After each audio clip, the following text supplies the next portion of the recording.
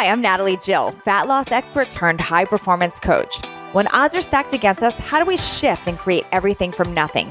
How do we level up when we aren't feeling it yet or we've had a big setback? On this podcast, I'll be talking to some of the most inspiring and courageous men and women on this planet who, at their worst, learned how to achieve success greater than they ever dreamed possible, leveling up and creating everything from nothing.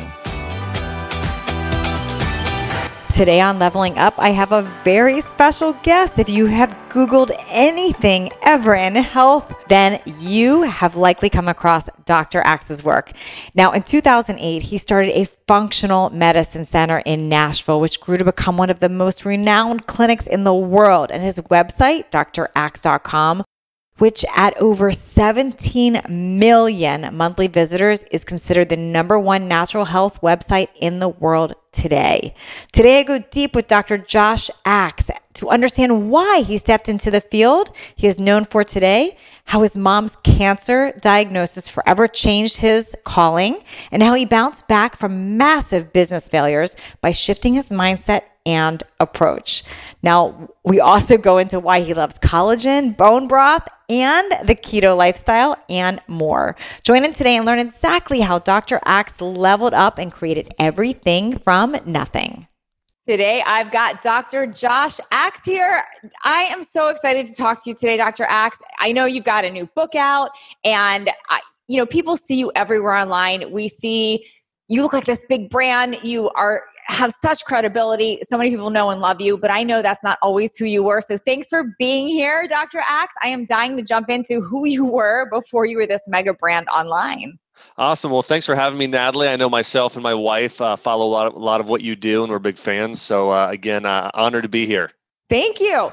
So take us back because, people see you online and it can get intimidating to somebody that's wanting to start their own business, or that they're new to researching what you do online because they see that you're just everywhere. You've got this great product line, you've got books, you've got a big following.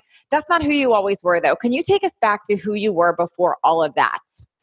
Yeah, sure. So I'll kind of go through just a few phases of where I've been and how I ended up where I am today. But yeah, when I grew up in Dayton, Ohio, and my dad worked outside on telephone lines, and my mom was a gym teacher, and then she went on to teach special ed. So growing up, we grew up in the Midwest, and my family was kind of into fitness, Natalie, but we knew nothing about health and nutrition.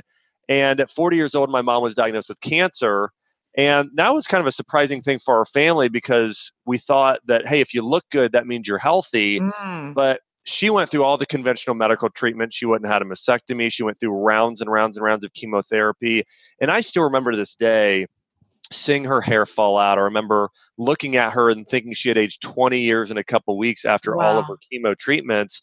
And even as a kid, I said, I never want to see anyone have to go through that again. And I thought to myself, there has to be a better way. And that's part of what set me on my path. Now, my mom went through those treatments, was eventually diagnosed as being cancer-free, but she actually seemed sicker than ever afterwards. She got put on antidepressant drugs, anti-anxiety drugs, thyroid medication. She was just sort of sick and tired all the time, diagnosed with chronic fatigue. So my memory of my mom growing up was she went from being this athletic, fit, seeming like fit person to having chronic fatigue and just was sick all the time. And and then you also, I'm assuming you're seeing like medicine, basically like having the chemo, radiation, whatever, the medicine, and then the medicine after just making her sicker and sicker. Exactly. Yeah. And so I really connected that, saw that as a kid and started saying to myself, I want to be a solution. It's what drove me to become a doctor, is that experience. And then a year before I graduated to open my own clinic, my mom was diagnosed with cancer again.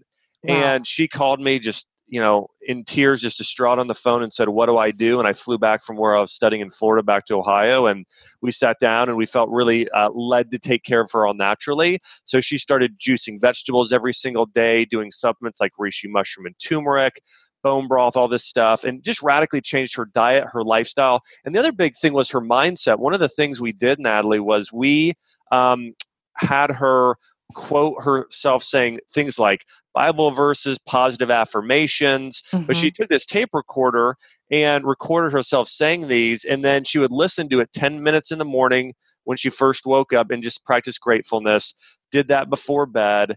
And also, she just was very stressed. She had a lot of fear in her life, a lot of worry in her life. So she really worked on getting rid of all that fear and worry. And another thing, we practiced a lot of visualization. So one of the things that she did was she imagined her T killer cells in her body that kill cancer going and gobbling up and destroying the cancer cells. And she would picture herself, 25 years from then, running on the beach, like playing with her grandkids, bringing them to Disney. So, we took care of every area of her health, from her spiritual and emotional health, her physical health. Yeah. And so she followed this treatment protocol for 4 months, went back to her oncologist, and they redid a CT scan, and they called the next day and they said, "This is highly unusual. We don't typically see this, but the tumors have shrunk by more than half." They said, "We want to see you again in 9 months." She went back 9 months later in complete remission. And today, my mom turned 67 here next month. And wow. She water skis. She's ran several 5Ks and finished second and third in her age group. And so she said she feels better now in her 60s than she did in her 30s. But that was a big part of what drove me in the first place to become a doctor. So back up a little bit though, because this is, we'll hear a lot more now about, the mind body connection and how powerful that is. I mean, there's just documentaries and studies and research now on that power of that mind on reversing disease or preventing disease. But that was really cutting edge for that when you're talking about. So what made you think to that? Had that worked for you in areas of your life before? Like, how'd you even come up with that? Yeah, so a few years before, and we always grew up as more of a spiritual family, and I believed in having a relationship with God. So that was sort of already in place. But I'd had some amazing mentors and coaches in my life who were in the health industry. Some doctors of functional medicine who who trained me. So one of the things one of my mentors did is he would have me, even in practice, like write down like what I wanted my vision to look like. He had me start doing vision boards, and I would picture myself, with a certain practice, with a certain spouse in the future, like myself having great health. So I actually did practice in visualization, my business, being very specific about what I wanted. So I already started seeing that. And then, when you have a family member who's that sick, like for myself, I spent probably thousands of hours both online and going to libraries looking up, because this is about, at that point, 13 plus years ago, and just spent a lot of time just studying how to beat cancer. And I remember I came across articles as well on visualization and mindset with cancer. In fact, one of the things and you may have read this before, it's kind of crazy, but when you look at studies about sometimes people are diagnosed with cancer and they haven't had it and they've died 6 months later because they believed that they had it and they only had so many months to live. So I realized that, hey, if that's true for the opposite, then it's got to be true as well for my mom having this sort of, positive mindset of her survival. So what would you say? Okay, because I know there's got to be somebody listening to this right now that's saying that either they have cancer or a family member has cancer, and obviously, and they might be triggered by this. Like, well, but I didn't choose this, and I do have a positive mindset, or my family didn't. What would you say to them? Yeah, and I think it's not just a positive mindset. I think, and Natalie, this is a principle of Chinese medicine, is that specific emotions cause disease in specific organs. So, for instance, the emotion of fear, and think about this, if somebody gets really afraid, they can wet themselves. Well, that's because the emotion of fear causes dysfunction of the bladder and the kidneys and adrenals and reproductive organs. So if somebody has a lot of fear, it can cause infertility, it can cause ovarian or uterine cancer. And same thing, worry causes disease of the stomach. Anger and unforgiveness cause disease of the liver. Grief and depression cause disease of the gut and the lungs. And so all that being said, I think it's important to figure out not just, hey, are you tend to be more positive, but is there an emotion in your life that is causing that you battle, that is causing disease to build up in the body? The one emotion that is the most healing, and again, this isn't me saying this is Chinese medicine and Ayurvedic medicine, the two oldest forms of medicine today, the emotion of joy. So really, it's got gratefulness, it's joyfulness, it's being able to really practice that. And so, again, I think positive mindset can help. But again, Mhm. taking it a step further, it's combating those negative emotions and really staying in a state of joyfulness. Yeah, that's powerful right there, because there are people we all know that are, they act positive, but they're hiding their feelings and their emotions deep down. So, Yeah, like an unhappy relationship or stressful job or whatever it is. So then they might be saying positive things, but not actually feeling those things. That's you pretty got it. powerful there. So, wow, that's incredible. So that started you on your journey, because you knew obviously you were onto something with this.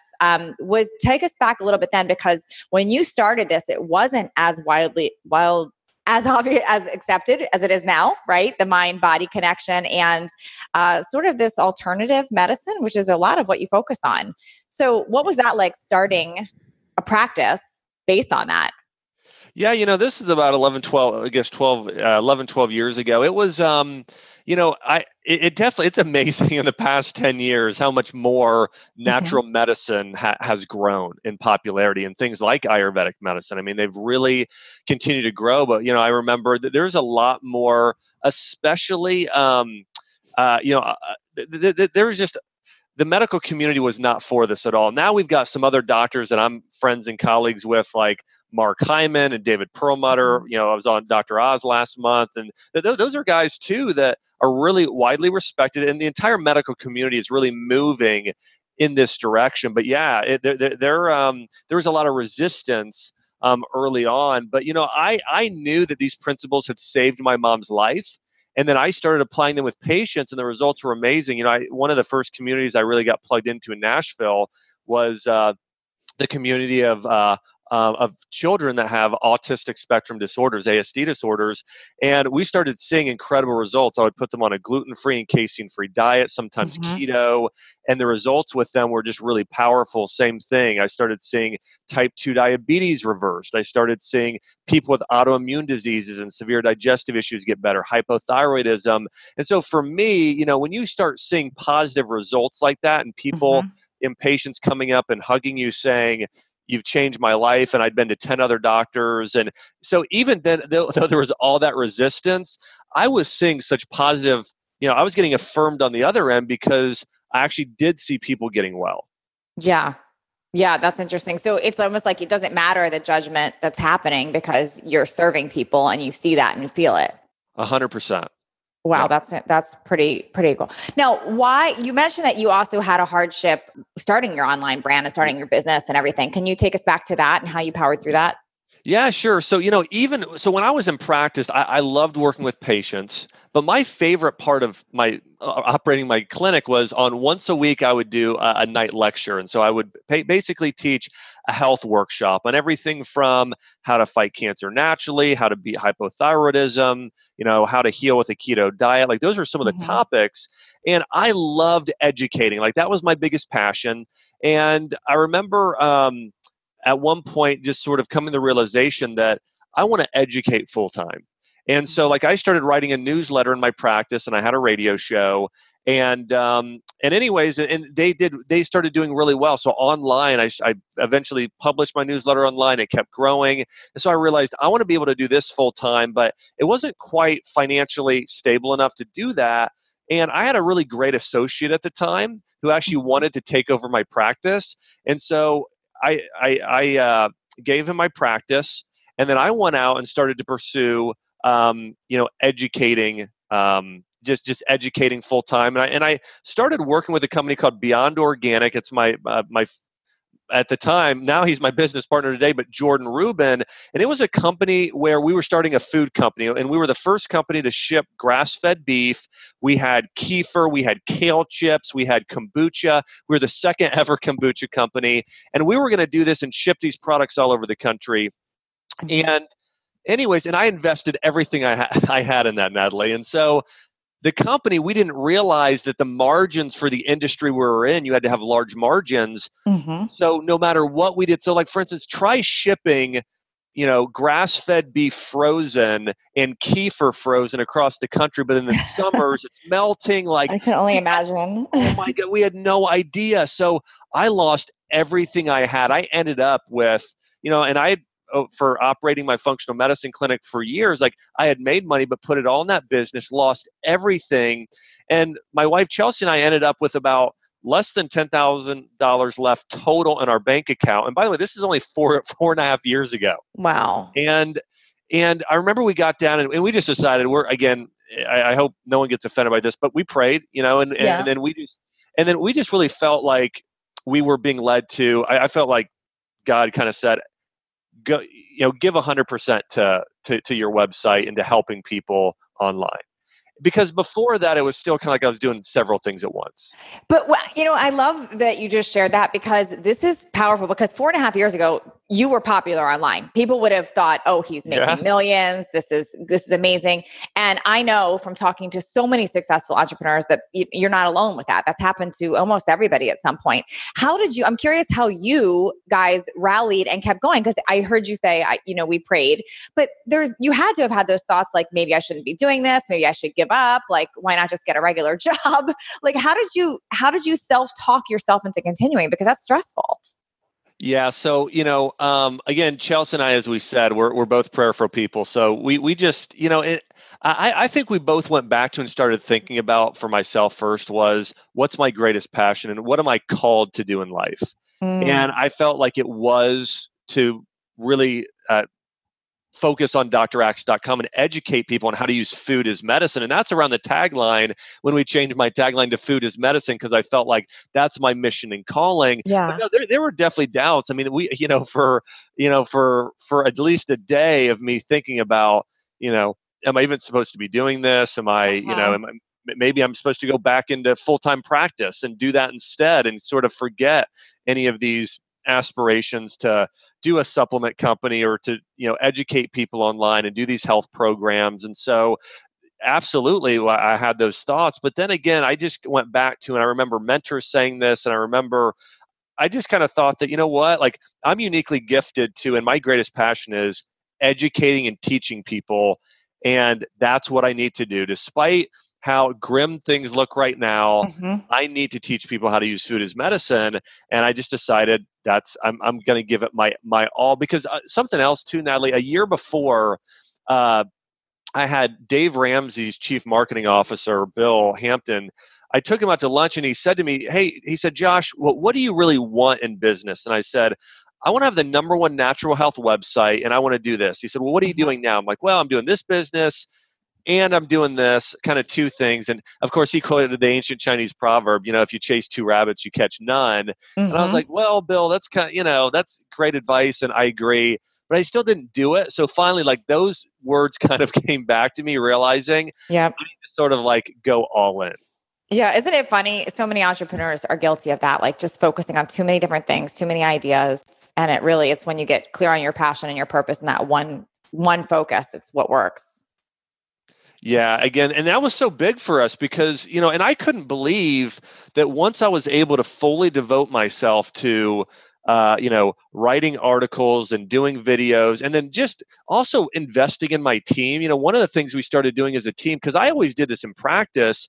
In practice, my team and I, my office manager and my assistants and everything, like and associate doctors, like we'd go through a book on leadership and growth. So we'd read lots of John Maxwell, Malcolm Gladwell, a lot of books on leadership and growing ourselves and serving others. And so then I also started doing that with my team. So I had my who eventually actually my just a quick side story. So the person who became my company president, his name was Evan Tardy. And he was graduating. I knew his brother, and I wasn't even hiring at the time. Anyways, he said, "Hey, my brother might want to work for you." And I said, "Well, I'm not really hiring right now." He said, "Well, he loves your brand, and so he just would love even if you do one call with him." So I got on the phone with Evan, and Evan said, and I wasn't going to hire him, but he said this thing to me. He said, "Hey, listen." He said, because he was just graduating Texas Tech, and he said, "Hey, I love what you do." He said, "Listen, I'll do anything. I'll stack chairs." He said, "I'll do whatever you need me to do. I'll stack chairs all day. I'll bring out the garbage. I'll clean the bathroom." And I said, "Okay, you know what? You're hired." And so like somebody like that, like I was able then to start pouring into Evan, sending, working with him on leadership and growth. And it was amazing. He went from essentially shipping products out of my garage to being the president of our company and managing over 150 people. Wow. Did you learn a lesson from that? It's interesting that you like here you're shut down. Like, I'm not going to hire anybody. And then, I did. I learned that, I read the book Good to Great years ago. And I realized one of the principles of the book is get the right people on the bus. I mean, that's actually, even before you decide what you're going to do, the book says, get the right people on the bus. And so I realized that I can't win by myself. I have to win with people. It's so true. And you've experienced this too. Another thing, I've had some really great mentors over the years. And one of my mentors, his name was Dr. Ben, and he told me, you become who you surround yourself with. And that's been my biggest life lesson, both in business and my personal life. So I'm very, very conscious of who are the 5 people that I spend the most time with personally and in business. And again, I'm very conscious about who I spend my time with. So that lesson really came into fruition. And so, and the other thing, and I remembering this now, so not to get too, just to go a few years later. So my business started doing really well 4.5 years ago. Well, 3 years ago, I was doing CrossFit and doing Olympic weightlifting. And, it's hard in CrossFit because you're doing things for time. And I ended up bulging or herniating 2 discs in my back. And you and I connected over this about a year ago. I remember this. Yeah. And so I went down, and I'm telling you now that like Chelsea was having, like, I couldn't walk for a month. Like I had to lay on the ground and with like nerve pain, like I couldn't sleep. It was so bad. And I know what to do. Like the day I got hurt, I had an acupuncturist at my house, a chiropractor, a kinesiologist, all working on me. And it was the strangest thing. Still, for a month, I hardly got better. And it took me really up until it took me 2 years. Finally, 2 years ago, I turned a corner and like my back was like 95% better. And, but anyways, all that being said, for that first year, I could hardly move. I didn't go in the office. All I did was I sort of, I laid down or was in my own office, and I kind of did the 4-hour work week. Like I just stayed on the phone with my leaders and told them what to do. And I found we saw more business growth in that 1 year of me being injured and able to do almost nothing. That's crazy. Than we ever have. And and I realized it was because like I was having the multiplication effect. It wasn't all about me trying to do everything. It was about me. And that's the other thing. Like I thought to myself, okay, I can still probably write better than my writers but when I was able to invest and pour into 5 of my, to multiple writers in my entire team, everyone grew exponentially on the team. And it was huge. That's ginormous. Yeah, that's a huge, it's funny looking back on why things happen to us. And I mean, that could have been a big part of that. For you to have that lesson in that, in trusting other people and investing and growing them. That's really... Yeah, it's something I think a lot of entrepreneurs are guilty of. And now that I've coached doctors and business entrepreneurs some over the years, and we feel like we have to do everything and we can do everything the best. But here's the deal. Even if that's true, if somebody can do a job about 70% as good as you can, you should still have them do it instead of yourself. That's sort of the rule of thumb, because if if not, you just, obviously there's only one of you, and there are, you're just going to see more of a multiplication effect that way. Yeah. Do you have any advice on that though, for people listening? Because I know that's also scary, because people, if they tend to hire or delegate too soon, they could have the wrong people too. So have you sort of figured that out? Like, are you of the camp of learning it first and then bringing somebody on, or how do you approach that? Yeah, so we have a very specific system for this that we follow, and it's essentially, I'd call it a 90-day process. And I'll share with you. So 4 years ago, I was writing most of the articles on drax.com. And then I got to the point where I said, okay, I want to continue to grow and reach more people. I can't just write everything myself. And now I'm traveling and all this stuff. And so I decided, okay, what I'm going to do is I'm going to create the playbook. And so with articles, for instance, now, like if we have a topic, let's say it's on turmeric.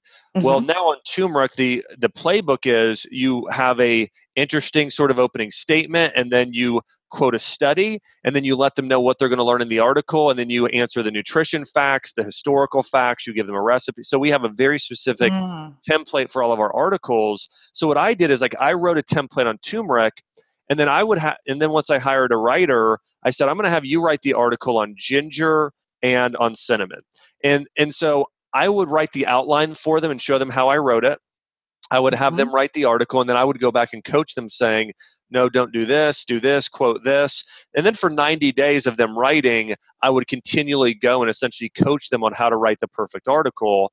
And then, and then I just had to check in on them only occasionally. And then I brought in an editor-in-chief who was brilliant, who followed the same system. So again, but for me, that's the whole thing is you can't just give somebody something and think, oh, you know what, that they should be good at it. There's got to be a period of time. And for us, it was about that 90-day period where they are really getting coached up. And for a lot of times it can be years, but most people should spend more time coaching and developing their team than they should be doing things themselves. Got it. Yeah, that's actually really, really good because what I'm hearing is you literally taking the time to invest in not just like paying for their training, but like you're investing your time in making sure it's done right. So I think if I'm listening correctly, like a lot of people, what they'll do is they think it's just easier to do it myself. It's shorter, quicker to do it myself. But then they're not thinking long-term where it took you longer to basically train them and make sure they're doing it right and give them the template and check it. But now look at what that's returned for you. Yeah, absolutely. And another thing, Natalie, and this might seem a little counterintuitive, but one of the things that I've realized over the years too, and this is, again, some of this is, biblical wisdom, it's not mine, but we live in a world today that's all about personal growth and sort of self-actualization, individualization, and just making life better for you. Or making yourself better. The truth is, like, you don't make yourself better by focusing on yourself. This is where all the self-help gurus get it wrong, is they think your mindset should be all about growing yourself. It's not about growing yourself. It's about growing others. It's about serving others. And so that's the whole thing. Like when I look at my team now, like I'm not sitting there growing myself. Like the people that to me have the greatest degree of influence and multiplication are those people that go and serve and love others and help others reach their dreams and goals. That's what I think it's really all about is, I'll give you an example. I heard this recently from a friend. She said she had a significant other who said, she said, hey, would you come visit my family? And he said, well, why would I go visit your family? How's that going to benefit or grow me personally? And I thought, man, you've maybe been listening to a few too many self-help gurus that you're all about, how can this help me grow? Well, again, real growth is going and putting others before yourself, sacrificing, things that you love for others. And it all comes around though.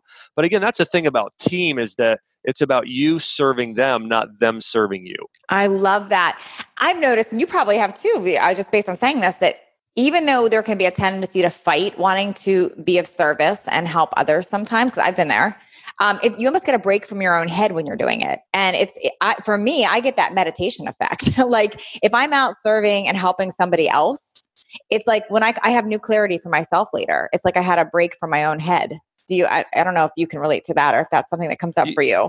Yeah. Well, it makes me think of this quote as well. I was reading a book on Mother Teresa and it was her biography and it was great. And they asked her why she has so much joy. And she says, because I'm not thinking about myself all the time. Yeah. So I think a lot of times, and this happens like in practice, and I always try and be sensitive to this, but sometimes people start to develop this sort of victim mentality and they get to this point where they become their disease. Like I remember I had a patient with fibromyalgia and she kept saying to me, I have fibromyalgia. And I said, Lucy, can you do something for me? Don't say that you ever have it again. In fact, I believe that you're going to be free of those symptoms and you're going to be healthy. But I said, instead, let's say something opposite. Or I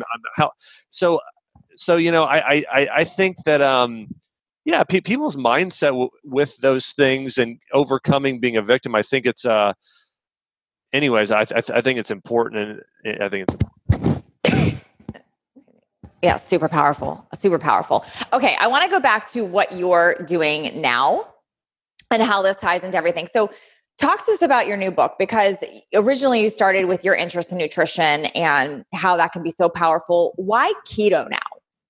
Sure. Well, for me, I've done keto and used that with patients for way before it got popular, a few years ago. So when my mom had cancer that second time and I was spending out, putting together her program, I was doing a lot of research. And one of the things I was looking up was, diets for cancer and studies proving, that certain diets work for certain types of cancer. And I came across a study on the keto diet for cancer. And I started reading and finding out that many types of cancer cells feed off of sugar, essentially fermentation.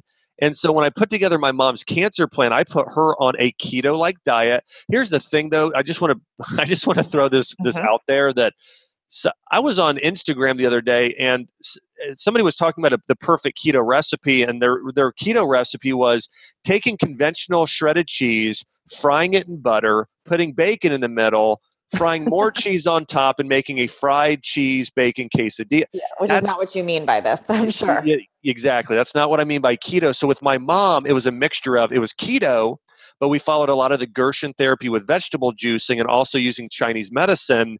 And so her diet consisted of her only carbs really came from some berries like blueberries, raspberries, and some carrots and beets. But aside from that, there was no grains.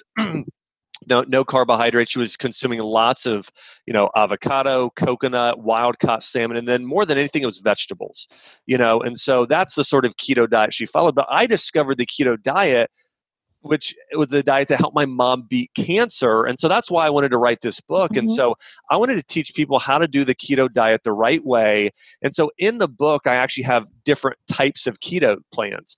I have a keto plan for cancer. I have a keto plan for hormonal health, like for instance, thyroid conditions and PCOS and infertility. I have a keto plan for joint health, like for inflammation. I have a keto plan for boosting collagen and beauty. But this book, I think, is really great for anybody who's looking to, lose weight, balance hormones, boost brain health, just generally reverse disease. And I also put a lot of great recipes in there that are healthier forms of keto. Now, we still have keto recipes for like keto brownies and keto pancakes using almond flour, coconut flour, pastured eggs, those types of things. But yeah, I just wanted to write a book that taught people how to do the keto diet the right way. So, and what I like about your approach, and for those of you that are listening that do my programs, I teach an unprocessed diet. So they actually are similar when you really dive in. So I teach, first of all, everything's gluten-free, and I'm heavy on, avoiding grains and casein for the majority of foods as well. Heavy plant-based, lean proteins, things like that. Can you talk a little bit into what keto means to you specifically? Like, I know you said, sugar and all that, but I want to kind of break that down, because like what you shared, you saw a recipe on Instagram that was cheese and fried bacon, and that's not what you mean. But talk about the power of vegetables and how, because vegetables are a carb. But I think people get stuck on, they don't know what to do with vegetables at this point. So could you help on your perspective with that? Yeah, absolutely. Well, one thing to note about vegetables is that they're super high in fiber and other nutrients. And so because of the fiber content is so high, and the carbs there are carbs in there, but they remain relatively low. For instance, if we're talking about a spear of asparagus, you might have, I don't know, 1.5 grams of carbs in there, but also 1.5 grams of fiber. So it really sort of evens itself out. And so it's really not going to affect your body getting into ketosis. And for people that aren't familiar with the keto diet, essentially what it is it's a diet that's high in fat, moderate protein, very low in carb. And your body typically burns sugar for energy. Well, when you remove carbs and sugar, your body needs an alternate fuel source. So fat is the next thing it can burn for energy. So your body will start burning dietary fat, but also your own body fat for energy. And so it's amazing. People will actually be breaking down body fat even while they're sleeping at night. But your body takes fat, breaks it down, turns it into something called ketones or ketone bodies, which your brain and body can use as fuel. And the biggest benefit of the keto diet is it balances insulin. And insulin, like when people hear insulin, they tend to think of just diabetes. Sure. But the root cause of PCOS and fertility issues, the majority of the time, oftentimes can be insulin issues. Alzheimer's disease is called type 3 diabetes because it's an insulin issue. So most inflammatory issues, again, think about too much sugar. It's Sure. because insulin is off, so it causes inflammation. But yeah, I wanted to create a diet that really does it the right way. And I kind of call it healing keto, the way that I do Sure. keto, because it's full of anti-inflammatory foods and herbs. And give you an example of this too, like I'm very focused on and believe that Chinese medicine and Ayurvedic medicine are what we should be following today in terms of a lot of our health principles. So for instance, in the section on keto for hormones, like I go through how younger women can balance their hormones doing certain fats and doing keto, but also like women can supplement with Vitex and ashwagandha. Women that are postmenopausal can do black cohosh and wild yam, and both, especially younger women, can benefit from dong quai, especially on their menstrual cycle to balance hormones. And so, And do you have all this in your book? I do. Yeah, we Amazing. kind of put all those things together. Amazing. Okay, I do have two questions specifically about keto too. So my husband Brooks, he was on a super strict. He wasn't even trying to do keto, but he was on a super strict. I'm going to get lean, like men do. Like I'm going to get lean in the next few weeks, and he had cut all of his carbs, and he started smelling like fruit. Like literally, I kept saying, "You smell like fruit," and it took me researching, and I was like, you know what? I think you're in ketosis because that's what's happening. You smell like, what is that about? Why do people start smelling like fruit? And is that too much when you start having that odor? You know what? Well, yeah, when your body gets into ketosis, your breath oftentimes, and actually even some of your body odor can smell. So those are ketones, actually, that you're smelling. And so it's not a bad thing. I do think that. Well, it depends on who you ask, Dr. Axe. I mean, I'm sitting next to my husband. He smells like fruit. That's true. Yeah. And I want to say this about keto, my perspective too. I don't believe the keto diet for most people is a lifetime diet. I think people should be doing keto. I think they should think about it like they would a long-term fast or a cleanse. Okay. Like now there are civilizations like the Eskimos and the Hunzas that lived on a keto diet and lived to be and had a long lifespan. So somebody can live long on a keto diet, of course, just like any diet that's based with real food. But I think that, the keto diet was developed in the 1920s by Johns Hopkins researchers who were trying to find a solution for children that were having epileptic seizures. And they found that when they had the children fast, the seizures went completely away. So they wanted to create a diet that mimicked fasting. And the keto diet is the only diet where you're eating food that mimics fasting, so when you fast, like fasting, you get into ketosis, or the keto diet, you get into ketosis. So again, I think most of the time people can do a keto diet for 30 to 90 days, but then just go back to eating a more, a diet that's just nutrient dense. I like that.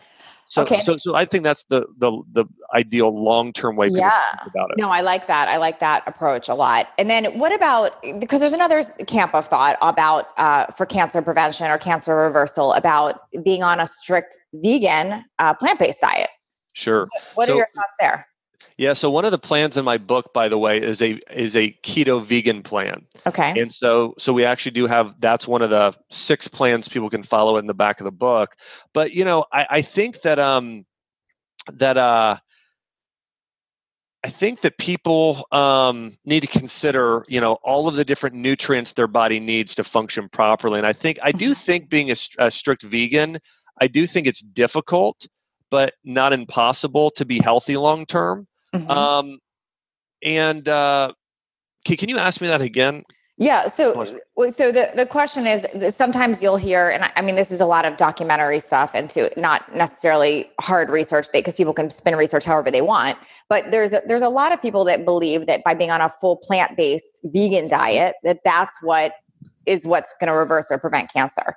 So I guess when you look at a keto diet, that's not typically vegan. I know you have part that is. But what would you say? Do you think there's not a lot to that research? Is it one-sided? I'm just curious your take on that versus keto. Yeah, there's really very little to no research there. And I'll give you an example. If you look at some of the documentaries that are out there, basically what they do is they don't have any positive studies towards being a vegan. They'll take certain studies like eating vegetables is healthy for you, and use that. And then they'll also say eating conventional meat is bad for you.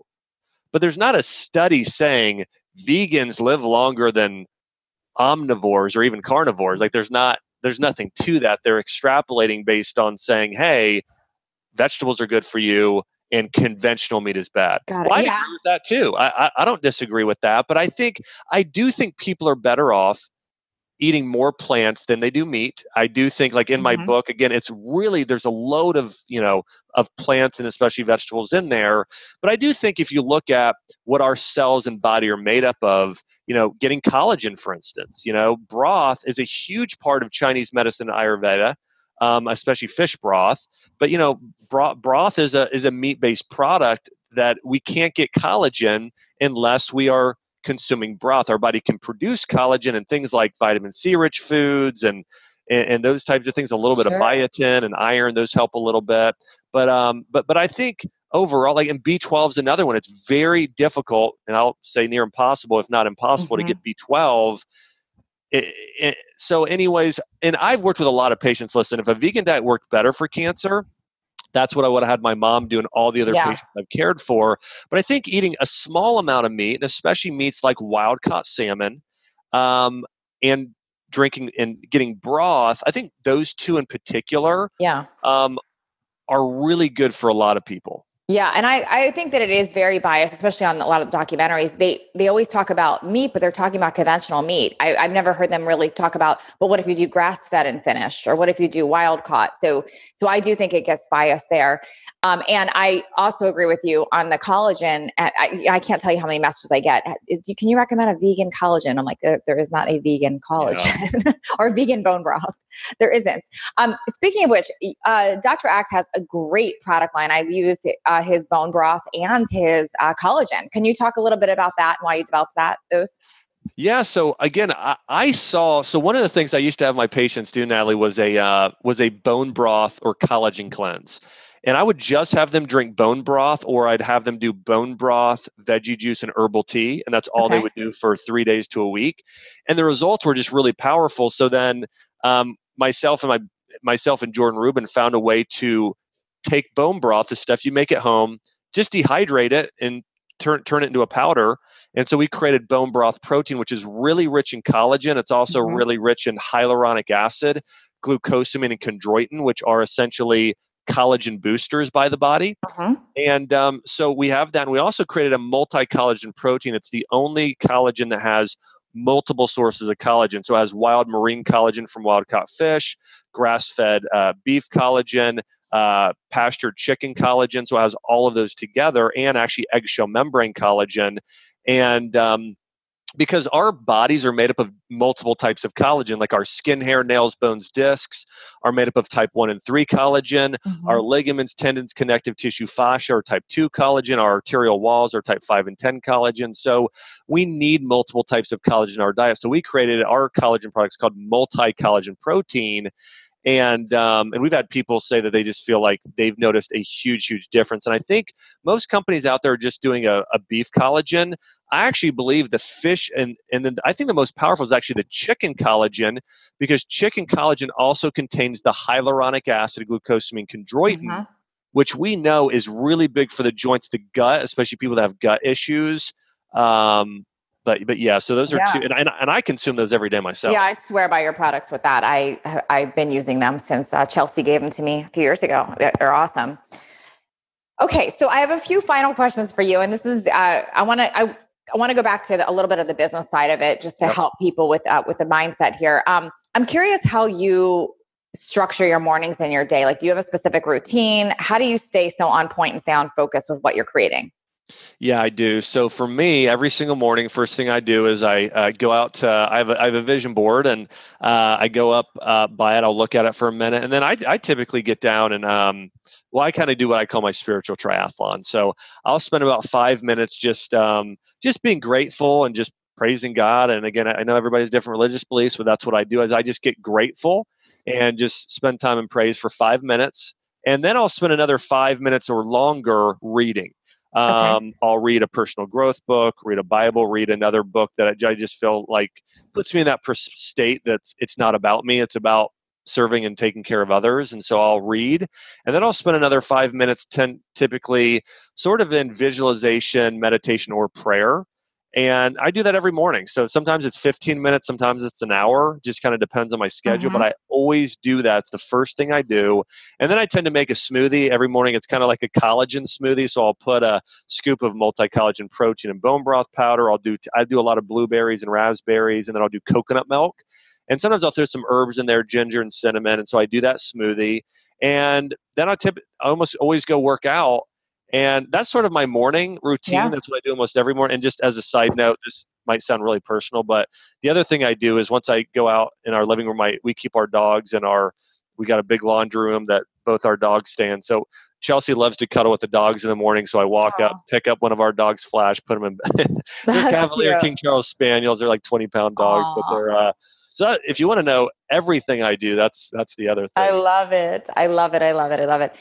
Okay. So you have reinvented yourself a few times. I mean, like thinking about how you basically developed your career and your calling and your passion from something with your mom. And then when you had a hardship in your business, you redeveloped it. If someone's listening right now, and this is something I ask everybody on the show, if somebody's listening right now and they're on their own personal hardship, I mean, it could be anything from they hate their job and they want to start a business to maybe they're rock bottom financially. Maybe it's their health. Maybe it's they've just been diagnosed with cancer, like you were referring to with your mom, but they're in their own personal rock bottom. If you were to give them 3 pieces of advice so they can start shifting and leveling up and changing their mindset, what would you tell them to do?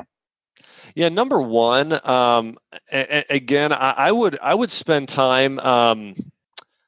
Again, I'm just going to share what I do. Yeah. So number one, I spend time in prayer and seeking wisdom. I don't know everything, and I know that there's a lot of smart people out there, and I include, God in that. And so I'll spend time in prayer and then going to mentors or just people, even if they're not my closest friends, people that I really trust, and seeking their advice. But I spend time with prayer and seeking counsel. The second thing I'll do is I'll look back at what am I uniquely designed to do? And I really believe, Natalie, that everybody is uniquely designed to serve humanity in some way and is gifted in some way. And so I would really reflect on what are your greatest gifts? What are your greatest strengths?